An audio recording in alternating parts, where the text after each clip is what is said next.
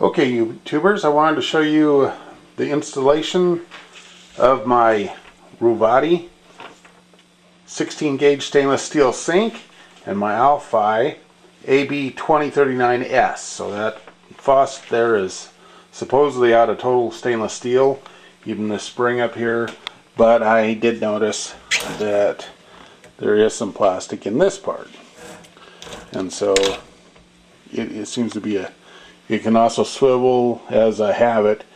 Maybe you can tighten that down where it doesn't. There's a set screw in the back. Okay, that is setting in there very sturdy.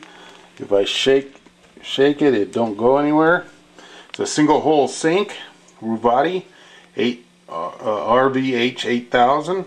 That is 16 gauge stainless steel and is a very nice deep sink, 10 inches deep I believe. And I also wanted to note that around here is a bead of silicone underneath that sink to seal it from water going in. I'm going to show you on the old sink where the troubles lie on that. Starts raising the laminate underneath on the old sink. Here's a little view of the engraving that they've done. You can barely see it there, Ruvati. And also my water stains from hard water, so if you don't wipe that down, any stainless steel sink will start showing those water spots. Also, Ruvati is on the drain basket down in the sink there. I also want to point out that I use silicone around this, under this lip, rather than plumber's putty. I now will show you why on the old sink. Okay, here's the old sink. You can see that it was a 3-hole sink, and the trouble with these tops of these sinks, faucets, is that there's very little area to seal that type of cover for 3 holes, and that is why I wanted to go with a single hole sink. And a couple of other things. These baskets here, they tell you to use plumber's putty, but I use silicone because even after a couple of years of us being in this house, this was a new sink, that started loosening up and started leaking. So after I sealed it with silicone under there, that was the end of that. It held good from then on for 15 years. So then the other thing I want to show you what happens to plumber's putty is it gets rather crusty and hard and then starts leaking water underneath. As you can see, there's stains from the water. Comes down here where the formica is, ends here, and starts getting onto the wood and starts swelling that up. Happens to be that my new sink covers that up plenty well, but if a person would use silicone on there and glue it down good, you wouldn't have any leaks under there, and that wouldn't happen. Notice the water leaking through this here isn't any too good either, because you, like I say, you just can't get enough glue or anything on those. So you want to think about whether you want a 1-hole sink or not. Also, the clips around these rails, these old sinks are fastened in real good with the little clips I'll show you in a second. These are the clips of the new sink. You notice this one, but this is how the old one worked, and they're quite good at holding that sink down. It catches along the edge of that stainless steel ring, and by applying screw pressure on that with the screw, it clamps that sink into place. This was what Ruvati came up with, and it hangs from the side of the sink. I have a couple of pictures to put in, still pictures to show you how this looked. Anyways, they hang in the side clip and you tighten them up. That didn't seem to work very good at all for me. You also hang them in there before you ever drop the sink in. So you notice these screws here are lacking the bracket, and I used the bracket along with these type screws to actually fasten my Ruvati sink in and got a good firm grip on the sink. Okay, go back to the new one. Now this is the cutout cardboard that comes in the package with a very well packaged sink with a cloth bag and very good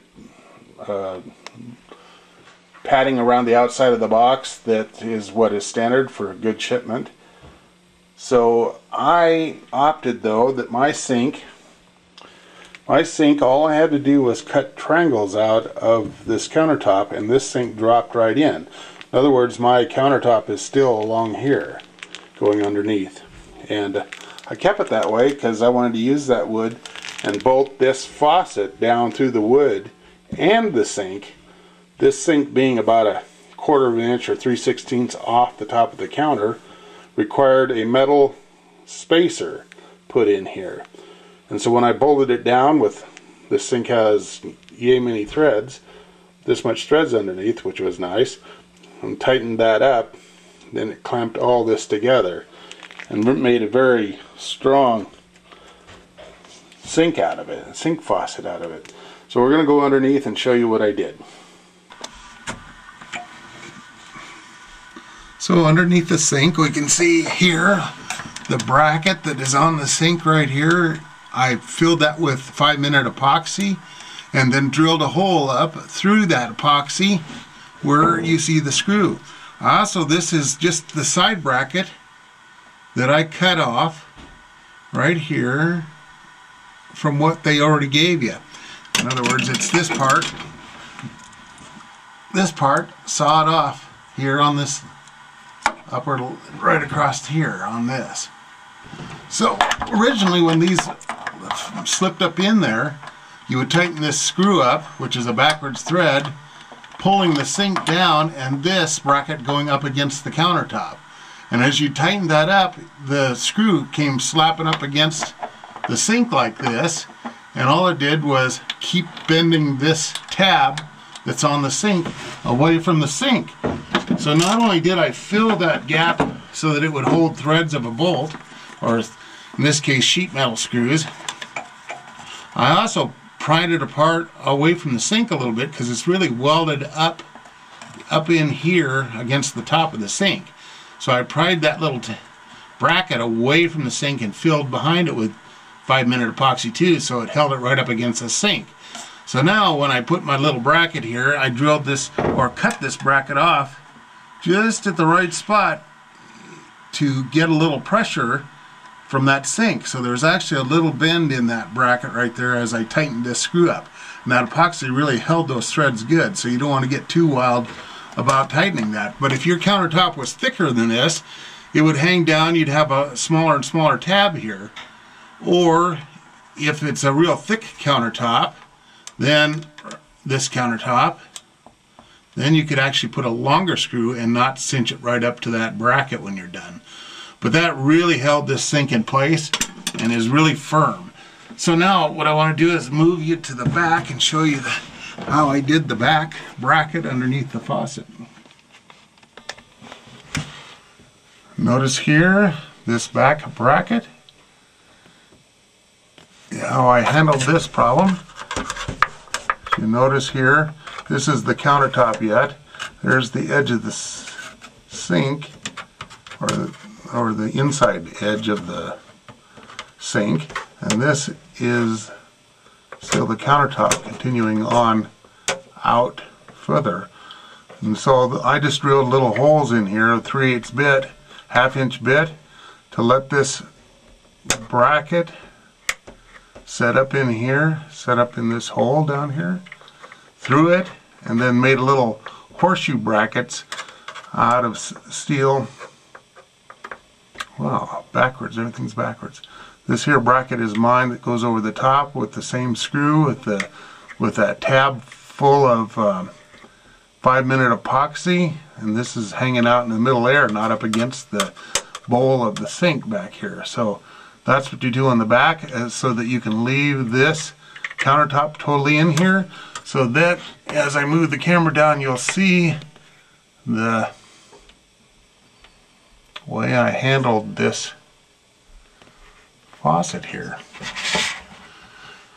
That red that you can see in there is that piece of steel I put up in there, and then the nut, everything's backwards, gotta look at it through the camera, and then the nut and with the long threads of that particular faucet, which is really excellent, that I didn't know that when I first got it, was ordering it, but you can thread up through all the countertop as well as that 3/16 piece of steel, which perfectly fills the gap underneath the stainless steel to the countertop. And then of course the stainless steel sink faucet. The faucet up there has an O-ring that seals to the stainless steel sink. So there shouldn't be any water coming down through here like you saw in the old sink. And then I had very little room here to work, and so I'll show you what I did to manage that. Okay, so that should show you that I put a full piece of steel up there, about 2 3/4 inches wide, goes along there, 3/16 thick, and a couple inches going both ways from the 1.5 inch hole where the faucet goes through. So what I did to handle tightening that nut up is as you can see on the end of this 1.5 inch PVC pipe, I notched out spots for the nut to go, and it fit right down in there. Then I threaded the hoses, because you kind of got to put those up in there when you don't have a lot of room behind there. Put them on there first, and then fed them right here up onto all the flexible pipes, hoses there, and worked my nut up until it went up under the sink back there over the hoses. Tightened it up with some channel locks on the other end. So 1.5 1.25 feet or something like that to get past the sink, and that worked fine. Then there was some adapters I had to buy for my 1/2 inch faucets. This is a little adapter you can buy at some hardware stores. Otherwise you'll have to get the right flexible pipes to go up on there, but that's not really able to be done because those are special fittings up on the other end. So you have to either change these faucets or get the adapter. One might be cheaper than the other. The other thing I came across here was this. Remember, I put silicone on the upper side of this basket, but the other trouble I came across was whether I tried to use a steel pipe waste disposal nut on there, or the plastic black one like these. It didn't matter. Those threads are too small for what it's supposed to be, and they just strip before you get that washer tight in there. It's a flat washer rather than a tapered washer. So what I did was I ground off the little ears, as much of this ears as possible, and then put obviously a hose clamp on there, and I shrank that plastic. Now I can tighten that up as tight as I want, and then cinch that up even more if I want. So it'd be nice if they'd make their dies a little bit bigger and hold, so the threads held the nuts, but apparently they don't want to get it right there on that. So you can see that I wasn't impressed. The only part of this sink I wasn't impressed with was these brackets, and no matter what you did to tighten those up, as far as I could tell, maybe somebody can enlighten us that works better somehow than I tried to use it. But I did away with that and put my own brackets on there, and now that sink is down tight. And like I say, you want to put a bead of silicone around that edge, and make sure the water doesn't come over the top, over underneath this part, and run down on the face of your countertop where the boards are exposed. So all in all, this is a very good sink. Really impressed. These are sound deadening pads, as well as this spray-on coating, which is awful easy to scratch. So when you're mounting it and having to do a lot of fitting, you're going to kind of find that shaved off, but it doesn't really matter if it looks like that under here anyways. Okay, so there's my installation.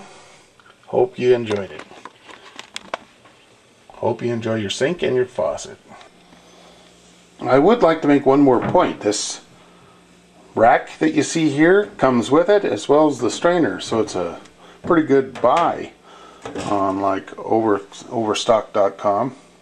I got the faucet on Amazon, but I wanted to show you this is a very square cornered sink, not only on this corners but down there, and so some have wondered if that's a good idea.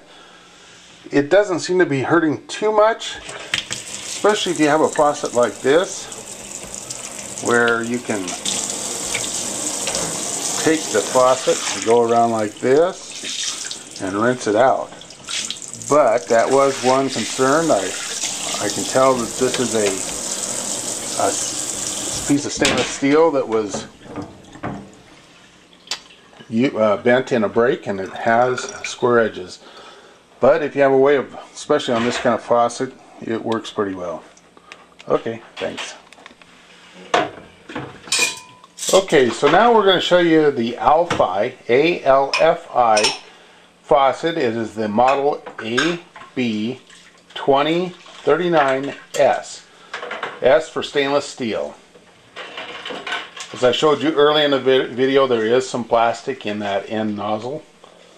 But we're going to show you the chief cook and bottle washer now and how this sink works. And how quick and easy it makes washing dishes. We find that putting a pan in there to wash some of the, or keep some of the liquid water with soap in it handy. But, so we're going to ask our bottle washer, chief cook I guess, what she thinks of this faucet. It's really handy. I like that when I'm canning, I will be able to fit my canning kettle underneath the faucet, fill it entirely up without a fight. I like that I can go between a stream of water like this or a spray, which is really handy when you want to rinse things off. I find that I'm using way less water to rinse things. You'll notice this more when I do the plates. They rinse a lot quicker. So how do you like the action of that little faucet handle? Is it easy to move? It is. Accurate, and you can adjust the flow? When I'm filling the tea kettle, it's really nice because I can set the tea kettle down inside the sink and I don't have to get all wet. Well, I also noticed that you leave the faucet hanging down a little bit while you're rinsing. Originally that faucet came with a heavy weight that you clamp, underneath on the cable. Do you think that would, of course, pull it immediately right back up? So do you think this is more handy, keeping that squirter nozzle closer to your dishes and moving around, staying put? I like being able to move it around and leave it where I had it the last time. Because if I'm rinsing plates, I turn the water off to save water. I don't want to have to reach back up, pull it back down every time I turn the faucet on. So it's a lot handier. Good. So can you give us a little measurement? There's the people who buying this faucet wants to know how tall this one is. There is a shorter version, but if you can give us a tape measure from the top. So we're just about 24 inches to the top of the covering. The stainless steel spring. So you can flex that around. Some people wanted to know if you put that under a cupboard, how short it goes, and you don't get much out of it. That's only about a 2-inch drop when you do that, and it would be flexed like that. So that would cut down on your height of kettles and stuff. That would be handy. So can you show us how I've left that spin, and do you think that you like it to do it that way? So one of the things that I've had to learn to overcome, and it's my own personal thing, has nothing to do with function, is when I push it away, it doesn't all go together. That's a two-handed if you want to keep it all together, but it doesn't change the function at all. You can get it out of your way, and even if this top part is off center a little bit from where you are, it still works. It just, in my own pea brain, looks weird to me, and I just have to get over it. Okay. It all works. So how far does that hose come out and fill, say, a kettle up on your sink? So you can get. Would you like to take a shower? No, that's quite all right. I can go a long ways. So a kettle that's clear sitting, or a pot sitting out there, is easy to fill. If I wanted to fill a bucket outside the sink, which I don't think I'll ever have to do, the sink is plenty deep, I could do that over here. Okay. So did your husband make it good and sturdy? That's what we want to know. Let's see you shake that there. Grab the main part of the faucet back. Oh, the back part? And see how that thing's flex. Okay, so you got lots of strength, right? I do. You're a powerful woman, right? I am. So that looks pretty solid. Your husband must really be good at that. Putting in sinks. Okay. Okay, so we'll watch your rinse. Oh, I Close should up here. show you how nice it is for things like 13 by 9 pans. So, this is a nice 13 by 9 baking dish. In my old sink, it would not fit. I would have to wash it outside of the sink. I can have clean dishes, dirty dishes in 3 spots here at a time, which is really nice. And then to rinse it, I can either take it way down into the sink, or I can even do it the old-fashioned way, rinsing it like this. I love it. Beautiful. For not having a dishwasher, kind of tuck things and hide them, this is a beautiful thing. So I have these cute little bowls that sit in the window waiting for a party, and periodically I have to wash them. So we're going to wash those today. I'm still getting used to this, but I like it.